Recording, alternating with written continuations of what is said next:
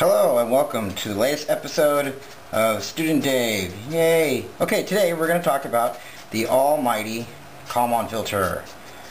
Yeah, everyone loves the Kalman Filter. Computer scientists, engineers, neuroscientists, elves. Everyone loves the Kalman Filter. Why? Because it's incredibly useful. Well, we'll talk about exactly what the Kalman Filter is, its implementation in a kind of like a general sense. Then we'll talk about a specific example, going back to our Bayesian Ninja hunting quail and their issues with quail. And then we'll do a MATLAB implementation of that, so you can kind of see the whole package like you did for the recursive Bayesian filter. Okay, so what is the Kalman filter? Well, before we talk about that, let's just recap what the recursive Bayesian filter is, because this is kind of founded on that. The Kalman filter is kind of an example or a specific case of the Bayesian filter. So again, the Bayesian filter, we'll go back to the old videos if you want, but I'll just give a little recap. It's a probability of hypothesis given the data equals a probability of hypothesis times the likelihood of the data given the hypothesis all over the probability of the data, right? And so what we did is we took our hypothesis, our posterior, brought that back as a prior, and reiterated, iterative, rinse and repeat until our shirt is very clean, or until our state estimation is as good as we need it. So more generally, what is this? This is saying the probability of a hypothesis at time t given the hypothesis at t minus 1 and the data at t, right? That's really what we're doing, right? But this is kind of constraining our state estimate, or our states, or the things that can happen, because basically we're holding the state constant. The state isn't moving, and we're just kind of estimating it as we get more and more data from it. But what if we want to model something more complex? So let's look at an example. Say we have a robot, a trash can robot. This robot goes around picking up trash. And he's got a little body, there's his head, it's got like a little alien head, and it's got ears. And we're going to give this a name, Wall-E, the Y. You can't sue me, Disney. Wall-E. Okay, so there he is, and he's off in the desert, and his job is to pick up trash. He's a trash machine, okay? And so he's going around picking up trash, and what he needs to know is, he needs to know where he is. Other than how to pick up trash, he needs to know where he is. So he's got GPS in him, right? And just like all GPS, like you have in your smartphone, it can be really dumb and full of error, right? So let's say this is the probability of where we think we are. And here's the robot, and the robot thinks he's right here right now. Okay.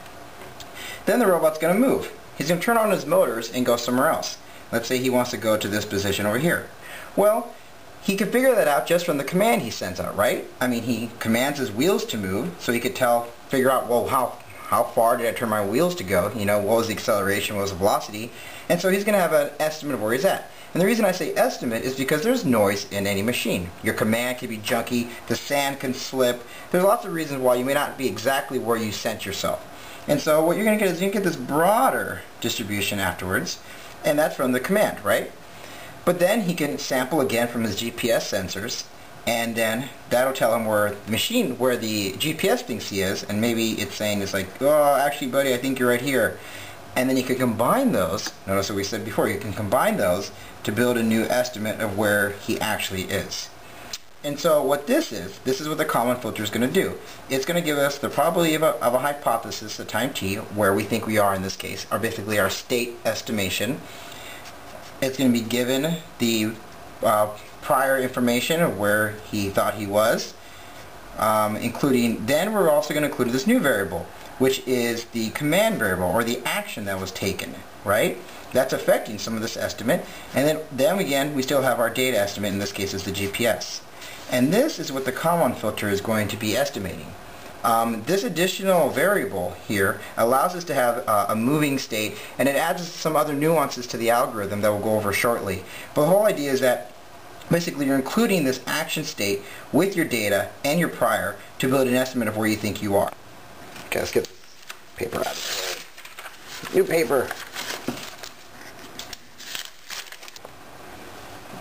Okay, so let's just draw this again real quick. We got our little guy, little Wall-E, the Y, and he's got a little body, he's got these little wheels, and he's in the desert cleaning stuff up.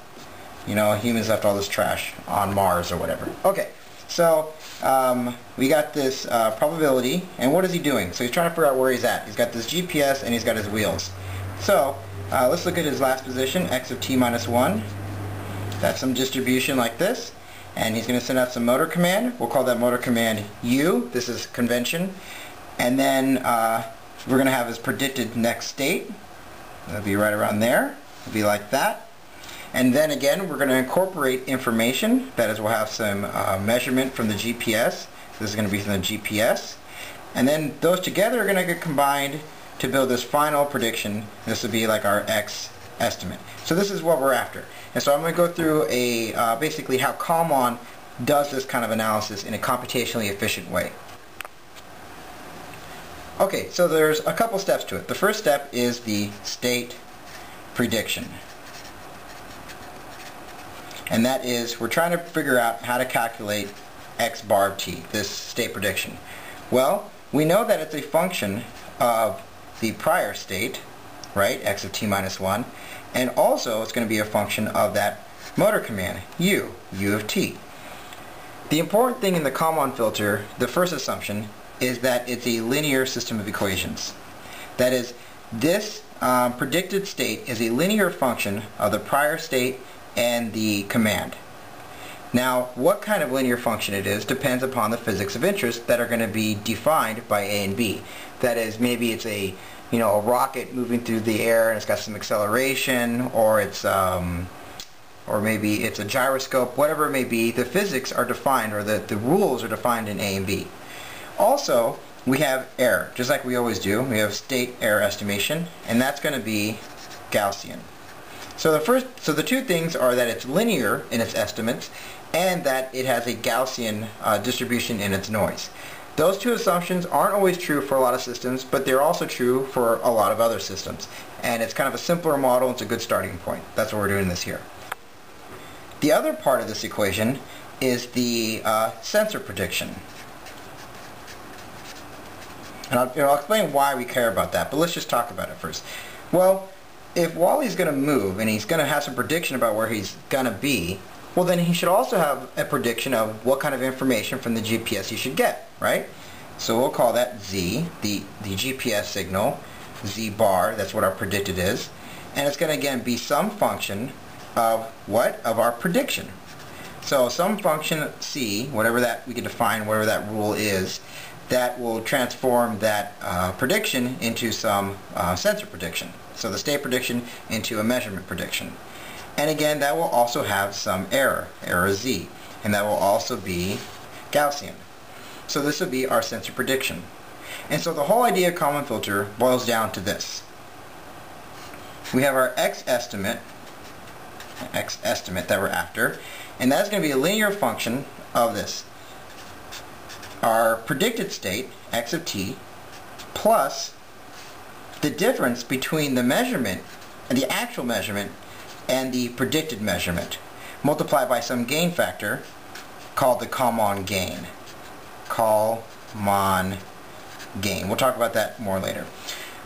So the whole idea is that you have your estimate, your prediction, and then you have predicted sensor, and you go, well, if my prediction from my sensor is really good, and it turns out the measurement equals it exactly, well, this whole term goes away, and I'm just confident with my prediction. But if I'm wrong, if my estimate if my sensor estimate is different than what I actually got, I might have made an error. And so I'll correct it by however much the Kalman gain tells me to correct this estimate here to get a final, more accurate estimate. And so this is considered a correction term. Correction term.